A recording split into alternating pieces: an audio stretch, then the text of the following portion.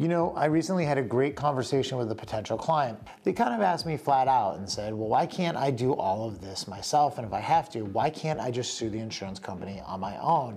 Can't I do everything that you do without being a lawyer? I told them that they could do everything that I do. They could certainly try to deal with the insurance companies. But it's like going to dinner and having an amazing meal and having a truffle or a souffle. I'm sure I could make one at home, but it's probably not as good as the experts. And I don't mean that in a condescending manner at all. There are so many things and so many moving pieces all at one time when dealing with insurance companies, especially when you start getting into litigation.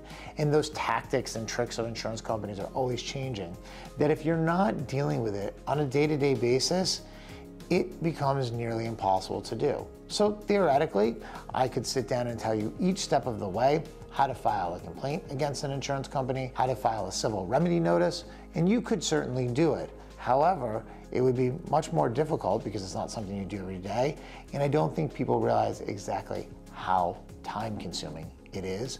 It would literally take up all 8 hours of your day, every day, for months. But the client wound up hiring me anyway, but was more interested in if it was something they could do on their own. If you want to learn more about how to deal with insurance companies, or you have any questions about a current situation that you're dealing with, you can always hit me up on social media, drop me an email, or give me a call at 833-MIKE 24/7.